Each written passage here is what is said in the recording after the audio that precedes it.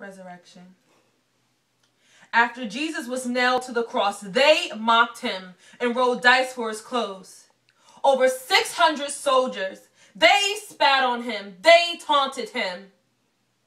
Matthew 27:40 says, so you can destroy the temple in 3 days, can you? Well, if you are the Son of God, save yourself. Come down from that cross. They didn't believe. He trusted God. He said, I am the Son of God. How different are we from they who didn't believe? They taunted Jesus. They spat on him and mocked him. Of course, we weren't there to spit, taunt, and mock Jesus. But how different are we when we don't believe and trust in his presence? How different are we? Not once did Jesus cry to come down from that cross. He hung there, battered, whipped, bruised, thorns hammered into his head for us.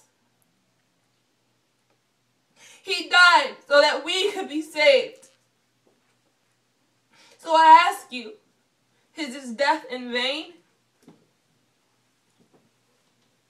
Is his presence felt in your life?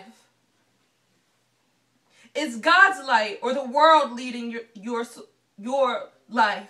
Or is society's forces of nature in charge of your life? If there's something you get, if there's this feeling you're getting, or something that's tugging at your heart while you hear these spoken words for you that I've been sent here to deliver, that's God saying, trust me. Follow me.